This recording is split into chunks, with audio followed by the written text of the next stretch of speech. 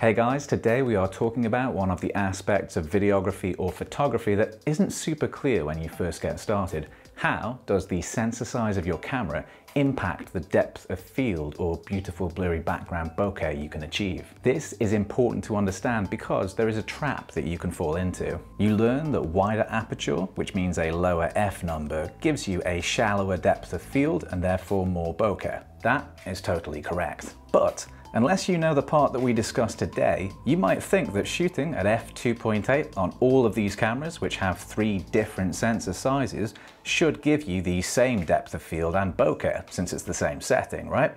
Wrong. We will get to plenty of comparisons and demonstrations shortly, plus you'll find product links and timestamps in the description. But first, if you enjoy this video, then like, subscribe, and let me know your questions or thoughts in the comments. Thank you. And as if it were fate, thank you rhymes with f2.8, which will be our first comparison. On reflection, that may not have been my smoothest ever segue. Here you can see frame grabs from 4K footage shot at f2.8 on all 3 of our cameras. All cameras have been set up to have a similar field of view, a 24mm full frame equivalent view. But there are small differences in the field of view the different lenses capture when the camera bodies are placed on the same tripod or in the same spot. Plus, some of my framing when replicating shots isn't perfect. If you thought I was going to be ultra precise or competent, then you clearly missed my juggling tutorial. Is this the perfect scientific test? No. But is it good enough to demonstrate how sensor size impacts bokeh?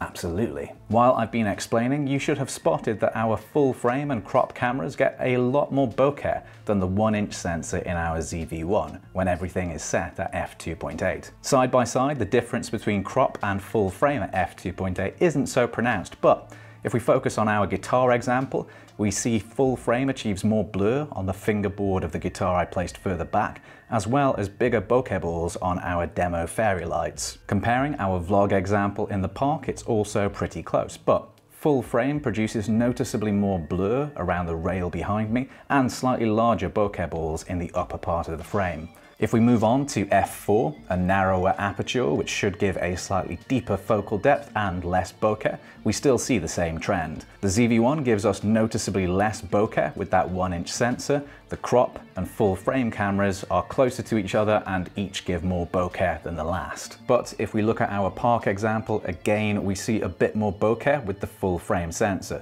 The leaves above me and window behind me are easy areas to see the difference. Or this phone example. The full frame sensor gives us more prominent bokeh balls and more blur on those lenses placed behind the phone, most noticeable with how obscured the text on those lenses becomes. And how about stopping down aperture again for a comparison at f5.6? We get the same pattern, though to my eye the differences between crop and full frame are actually a bit more apparent than at f4. Check out the blur on the design of the cushions behind me in this studio shot, and the fact we still have tiny but noticeable bokeh balls in our full frame shot at f5.6 versus nothing much in our crop shot. As most neutered dogs will tell you, small balls are still better than none. So let's recap.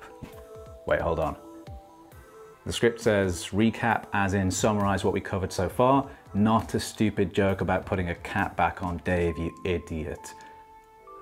We know you get more bokeh and shallower focal depth by having a wider aperture and lower f number. We also know that the same f number aperture setting won't produce the same result with different camera sensors. Bigger sensors means more bokeh at the same aperture setting. So now let's cover 3 questions. Let's start with how can aperture f number be the same, but then give images that are so different? That's because f number is just a simple mathematical ratio. Focal length of the lens divided by the physical aperture opening size. So, on a 24mm focal length lens, if our aperture opens to 12mm, our f number is 24 divided by 12, giving f2. Thanks, maths. I knew you were more than just a nice Pythagoras. The manufacturers are therefore being totally truthful when they say each of these cameras is shooting at f2.8 or any other setting, but all that means is the focal length of the lens is 2.8 times larger than the aperture opening, which links us nicely to our next question. If each lens has the same ratio of aperture opening to focal length, why are the image results so different? That is because of sensor size.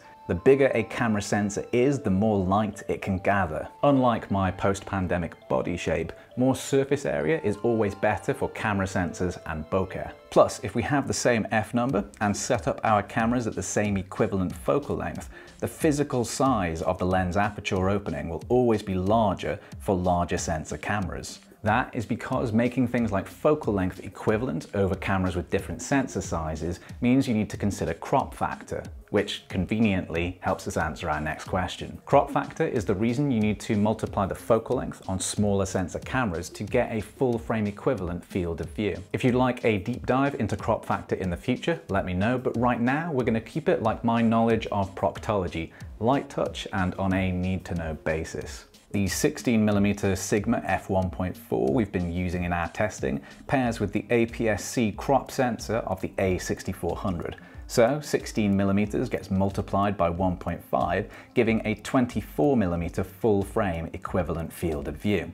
The crop factor from a 1-inch sensor to a full frame equivalent is around 2.7 times, which gets us from the 9mm physical focal length of our ZV1 to a 24mm full frame equivalent field of view, as you've seen. Well, these same crop factor rules broadly hold true for finding equivalent bokeh and depth of field between different sensor sizes. If you set your aperture to f2 on an aps-c sensor and want the same look on your full frame camera, you can apply the 1.5 times crop factor and work out that f3 would be broadly equivalent in full frame. In reality, f2.8 or f3.2 are more likely the settings you've got available. The table on screen shows the aperture setting you may be using from top to bottom, while the columns from left to right show the full frame equivalent bokeh and focal depth that you will achieve at each setting. If you want something that looks like a full frame f5.6 shot, you'll need to set a crop body camera to f3.5 or 4 to get close, and you'll need to set your 1-inch camera to around f2. If you wanted to match the widest f1.8 aperture of the ZV1 with its 1-inch sensor on a bigger sensor camera, you'll need to be at around f3.2 on a crop body or f5 if you're shooting full frame. Here are a few more examples to demonstrate.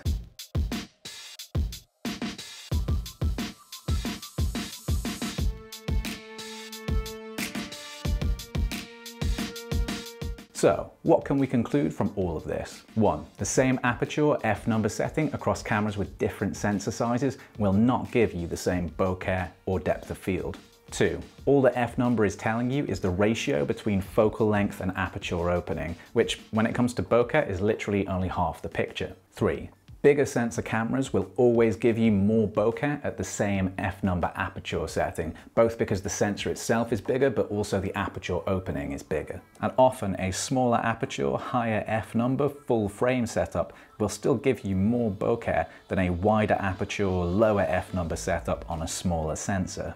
4. You can work out what aperture setting will give you a similar look between different sensor size cameras by applying crop factor in the same way that you would for focal length. And that brings us to the end for today. Massive thank you for watching, especially making it all the way to the end. If you enjoyed the video, then like, subscribe, and let me know your thoughts or questions down in the comments. But most importantly, until next time, take it easy.